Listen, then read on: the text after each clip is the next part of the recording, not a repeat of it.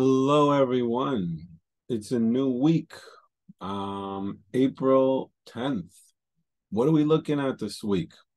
Well, we got a bunch of fundamental data, economic number reports coming out this week, towards the middle of the week and the end of the week.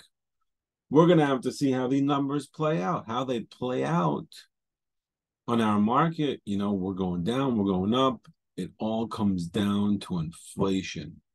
Is this going to be a soft landing or is it going to be a hard landing?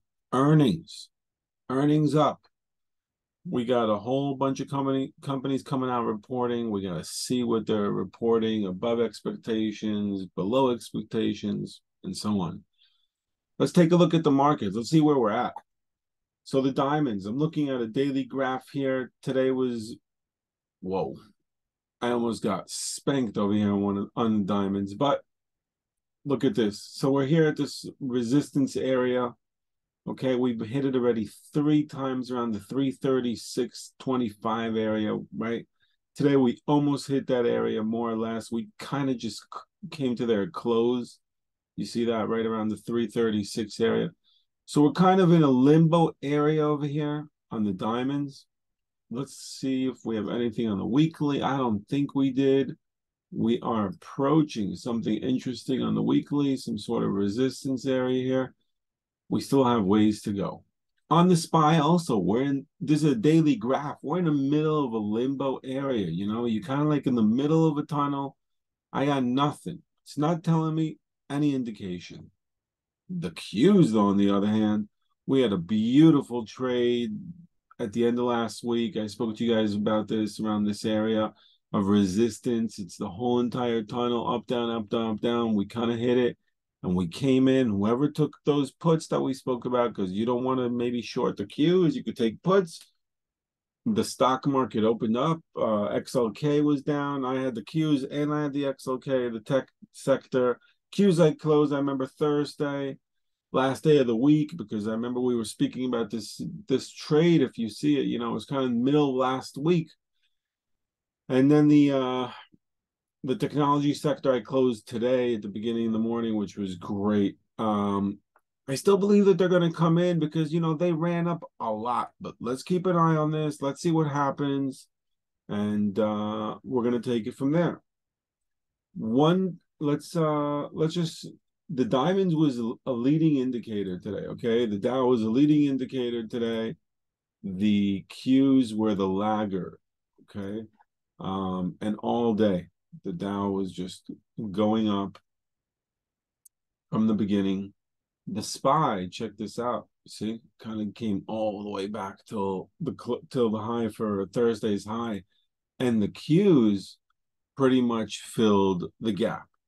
Filling the gap is something that you need to learn. Net price, open price, and filling the gap. It's something that's really, these numbers are very interesting, and sometimes they hit to the T. You want to see something interesting to the T? Here you go. Tesla filled the gap today.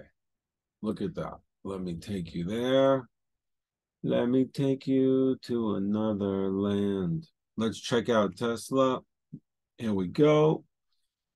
Tesla opened on a gap down today. Just went up, went up, went up. We came to the opening, to the high of the day. We came to the open. We kind of just went right past it, and then the open turned into a support on a 5-minute bar. Look at that. See that? Because that was the open right here at 179.90. Fell all the way down to 176. Came back up.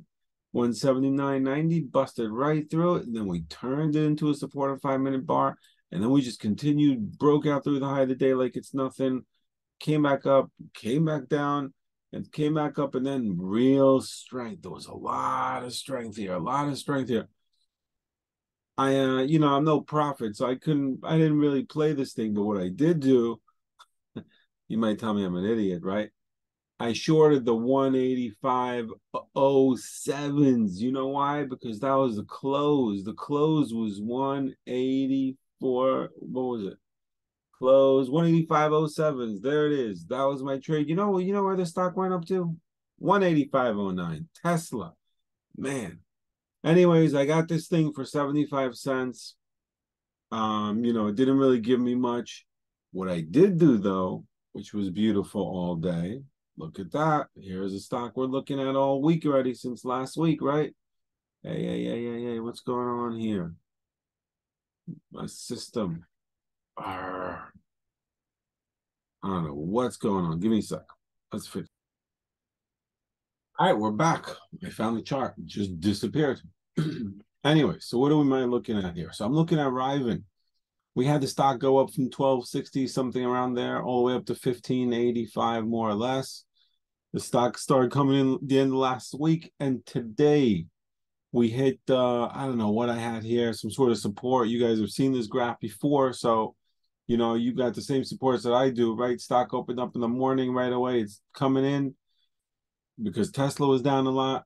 RIVN is also a rival of Tesla. And the whole entire day, stock goes up. Why? Because it's a small stock. Usually it follows what Tesla does.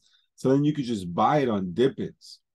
And that's what you need to do. You need to try and buy it on dip-ins. So if you didn't catch the morning trade somewhere around here between $4.15 and $4, which are where our supports are, which would give you an average about 4.10 more or less. It would have been, not that that's the average between two, but between what I'm seeing here, because they didn't go exactly to $14. I see it stopped like 14.04 more or less. So let's say you got an average about 410. This was an amazing trade. You could have even added. That's how strong it was. General Motors was really strong today, up 3%. Ford was up today, 3%. These are stocks that you got mad money going into these things, funds, hedge funds, and big investment firms, market makers. Everyone's just buying. When they buy with a lot of volume. So that's the stock that I traded instead of buying Tesla. I just bought Riven, right? We've been talking about this stock already for a few weeks now. So keep an eye on that. It's always a great stock to trade, especially if you don't know what you're doing with Tesla. All right, let's move on. Next one we had was NYCB. NYCB jumped at me. This stock we've been looking at it also quite some time. NYCB jumped at me because I saw a block trade. A block trade went off, I think it was 870 something, 870. I saw two block trades go off at 870, which kind of made me jump in there because the stock came in all the way from 890 to 865. And the KRE didn't want to go down. The stock didn't want to go down. I followed these block trades, and the stock ended up going up for about 10 cents. But this kind of stock, when it's not really moving, you put a small stop loss, take as much volume as you want. It's very liquid stock, so that pretty much works in your favor. Look at this one. This one was really, really interesting. What was this? HCNWF, right? All right. Where am I taking you? Let me take you to that graph.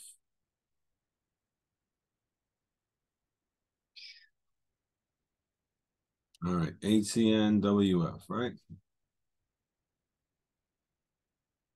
HCNWF. This stock, I gotta tell you, this is something. What does the stock do? Summary. There was a summary, no summary. I had to go into Yahoo Finance to look what this thing does. Something with batteries. Yes, batteries in Canada. They not batteries, charging stations in Canada. This is a pink sheet, hard to borrow. You can't even borrow this thing. Went up from 20, some 30 something cents all the way up to 450 today. But look at the way this thing traded. Amazing. Just out of this world. Look at this thing. Look at that. All right. So it's jumping up. It's jumping on my radar again for like the fifth day. Trading, and then it starts going up slowly but surely, right? So I'm telling myself, okay, just get in there, put in a 27-cent stop loss and see what happens.